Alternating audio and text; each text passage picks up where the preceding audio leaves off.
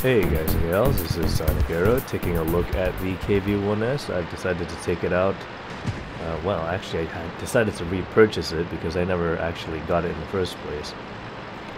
And let's see what this thing can do in a Tier 5 match since it's been moved down from Tier 6. I have played the KV-85 before, but the KV-1S is not one that I ever took a look at. So this thing is equipped with an 85mm cannon, takes about 4.7 seconds to reload, and let's see what I can shoot at. Gun depression, of course, is not very good. We've got some targets. Those two tanks are not exactly great at spotting from range, so I'm going to take advantage of that. This KV-1S is also very bad at spotting from range, but I do have a good cannon. Oh, can I get a shot? Just a tracking shot, unfortunately. Okay, normally in a higher tier battle, you don't want to be sitting out here like this. You will be spotted immediately, and I'm taking the chance here, thinking that at lower tiers, they probably don't have the view range to reach across from that particular hill. You'd have to go down and up again to get any spots off. So I'm going to sit over here for a little bit.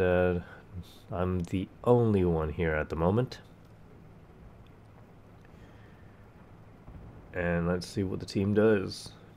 They spot a VK-3001H. I'm thinking about moving forward. Here we go. Moving forward, see if I can get some shots in on the VK. But making sure that there is nothing coming out in front of me. Okay, so let's see the gun depression in this vehicle. Good thing there's a little bit of a decline in the slope right here, and I can get some shots in on the VK, who is crossing unopposed. Alright, well, time to chew him apart. He's really caught in the open. There's no way he can escape from me right now. And there we go, the whole of that VK is taken out. And now I'm really worried about what's coming up over here to my right, around this mountain.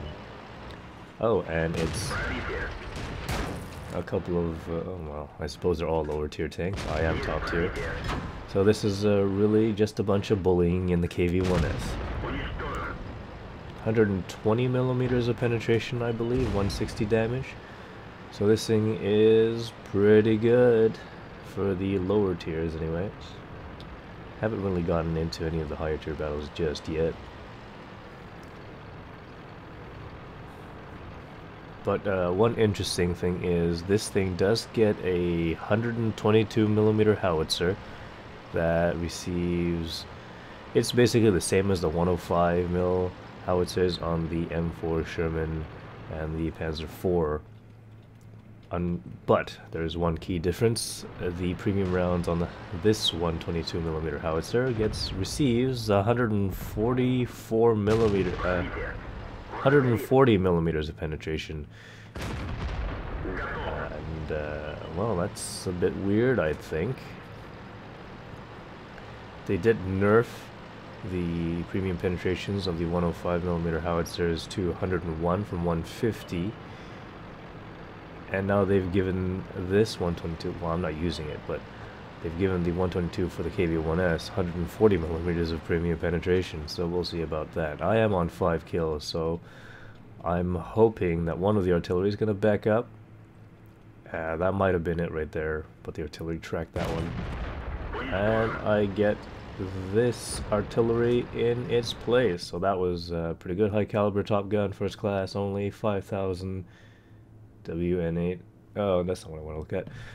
913 points of experience. There we go. 1,626 points of damage done to the enemy. 14 shots fired, 13 penetrated. All of my shots hit their target. And 33,600 credits earned with a premium account. Non-premium 21,900. And that was pretty fun.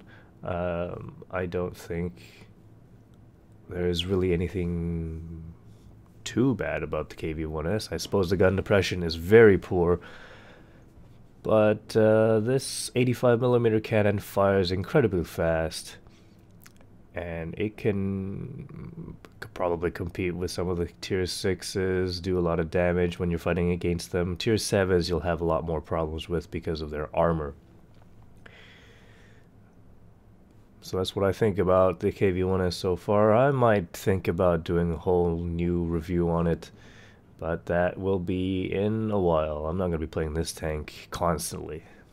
So thanks for watching. Please press that like button and leave some comments. I'll see you in future videos.